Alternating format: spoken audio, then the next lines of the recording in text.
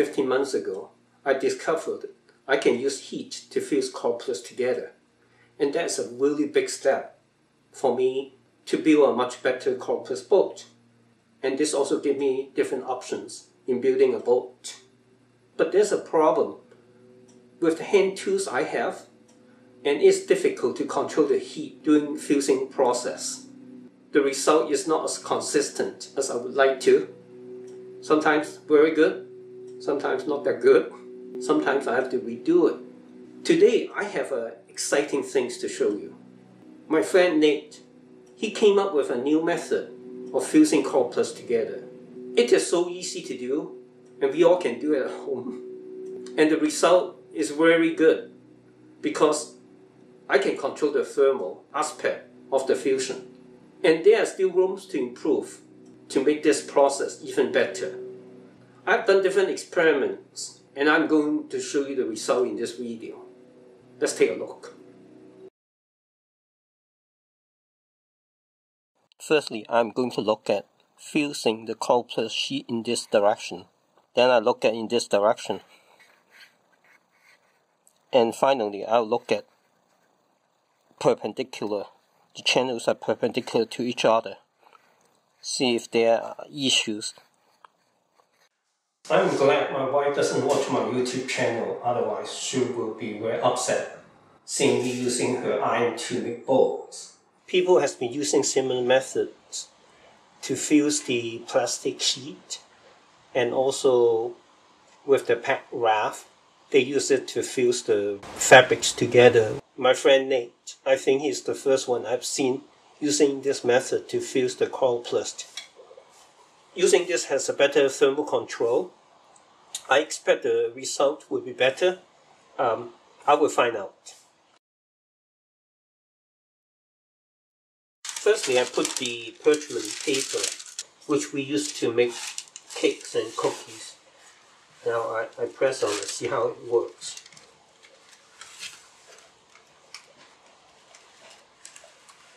I'm using 6mm thick coroplast, so it may take a while for the heat to penetrate through and able to melt it.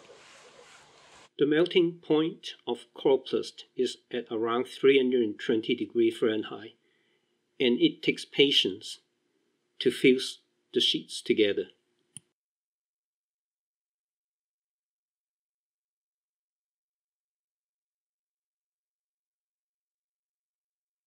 I should have waited for the coroplast to cool down a little bit before I attempt to pull the paper away from the coroplast.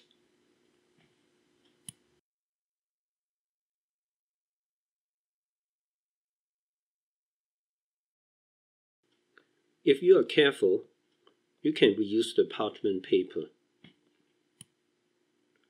I used a little bit more pressure and both layers were collapsed and fused together.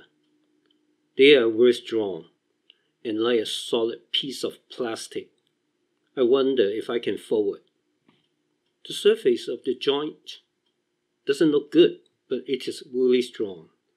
And it is a very good way to fuse two sheets together. This time I tried not to apply too much pressure during fusion, so that I won't collapse both sheets. I just want the top sheet be collapsed and fused to the bottom sheet of the coroplast. I lift up the edge of the paper to check the condition of the fusion. I have to check it a few more times, and finally I'm happy with the result. Because the iron is 4 inches wide, heat is applied to those areas that shouldn't be heated. But for now it's okay. The bonding is excellent. The look of the top is expected. A little bit rough. However, the bottom is really good, very smooth. These two sheets will be fused together with the channels aligned in this fashion.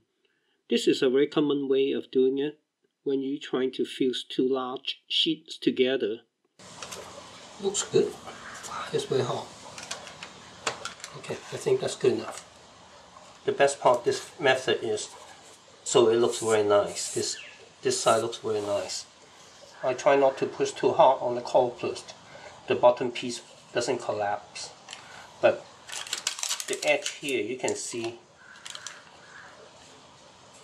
there's an edge here. There's a slight bend here too, which can be corrected easily. So this side is very good. I think it's very solid.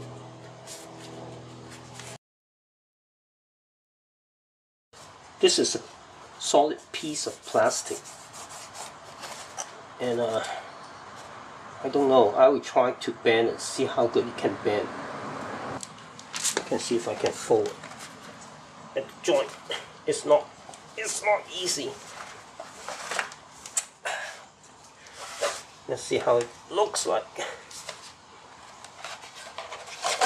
A simple fold probably is okay.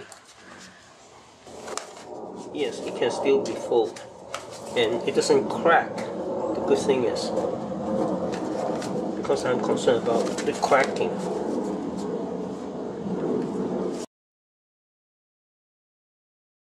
The channel on this one going this way, I'm trying to overlapping it at 90 degrees and see how it goes. That's a part of the experiment. I'm using a regular paper because the temperature is 420 degree burning point.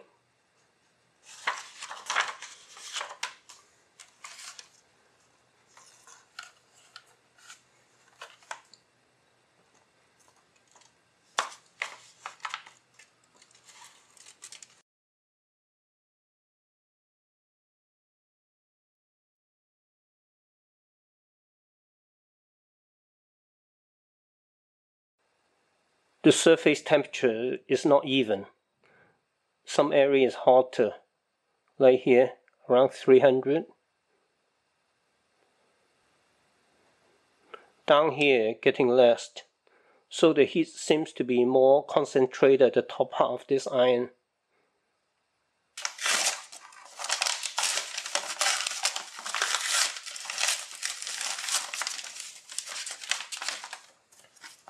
The paper is browned a little bit, but it doesn't burn.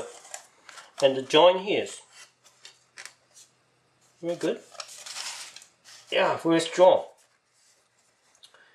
So there's no issue in trying to do this kind of joint. And it actually is very nice. I would expect it would be watertight too, because the fuse, they fuse very evenly. Yeah, it works. It's strong. You can feel it's strong, and it overlapped it by about 2 inches. And should do some destructive tests if possible. So the only drawback is because the heating surface is too big. It kind of damaged the other areas too, but it should still work. It doesn't look that good. Using paper is okay because it doesn't cost much. The paper attached here is still fine because when water gets in, probably it will come off. Thanks for watching. And in the next video, I'm going to compare the new method versus the old method. And when will I use the new method and when will I use the old method? Please stay tuned. Thanks for watching. If you haven't subscribed, please do, so that you will be notified when I upload another video. Again, thanks for watching. Bye.